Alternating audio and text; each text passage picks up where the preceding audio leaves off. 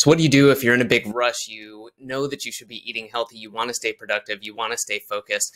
And we all know the answer is, well, you should probably food prep and get all this stuff ready, a week ahead of time, or food prep for 30 days.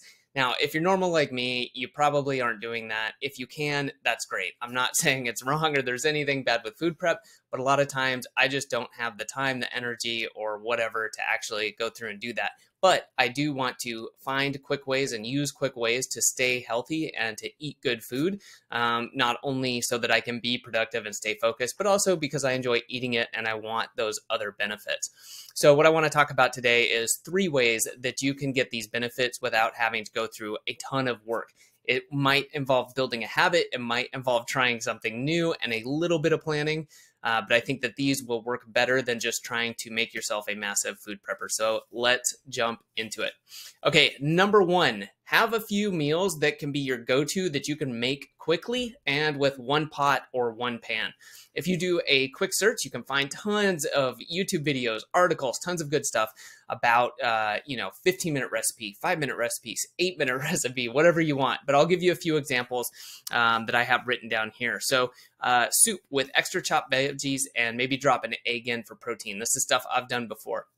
This one I write up because it's very simple, and depending on where you're at, you may make your own soup, your own stock, whatever you do, or you may just grab that can and have some cans in the shelf where you can go to have that. Yeah, it might be a little high in sodium, but it's better than maybe going out and grabbing a fast food burger, doing something else. Maybe chop up some veggies, some celery, some carrots, add that stuff in there or have it on the side, and that can work in a pinch.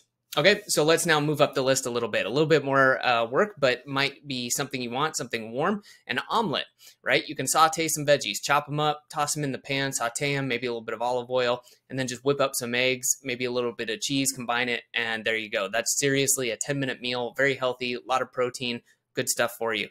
Another one that you can do in the oven that I actually like is salmon and asparagus or broccoli. Salmon takes about 20-22 minutes to cook in the oven at about 400 degrees.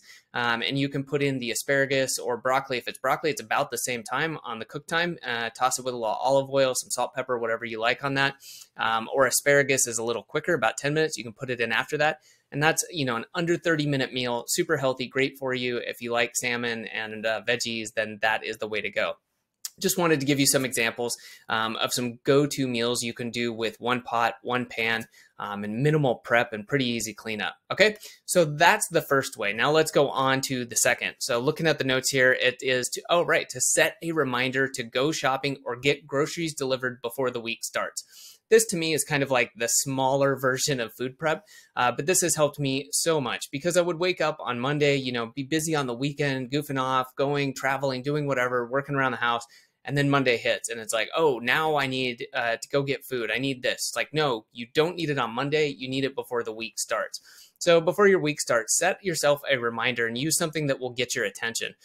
This could be Google Calendar. You can have a pop-up reminder. You could have email reminder. You could have multiple if you need it, but to remind you to go out or to get it delivered if that's something you use, something like Instacart.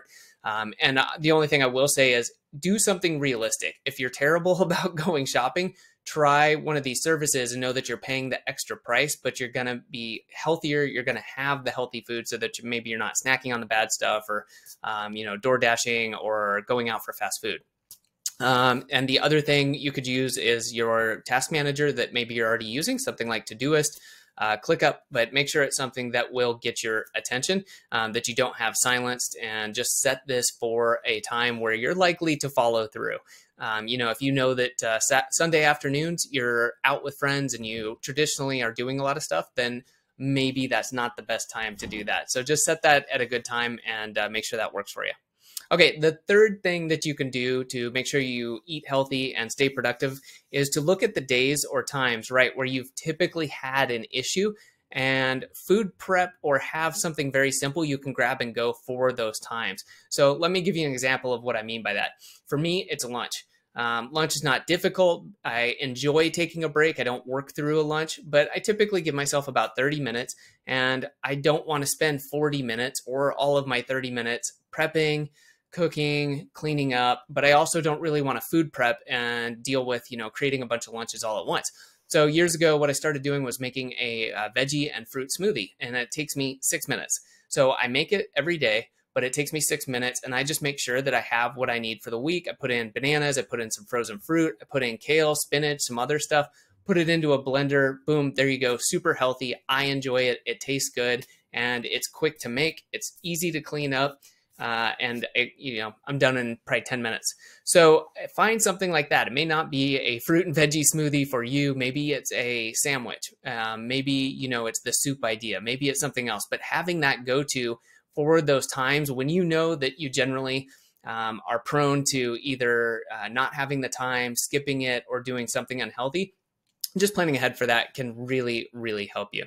So hopefully you can put at least one of these ideas to work and find some ways to eat healthier and to stay productive. If you've got recipes or ideas or anything like that that you would like to add, please just leave a comment. Would love to hear what you do for this as well. All right. Hopefully this is helpful. Have a good one.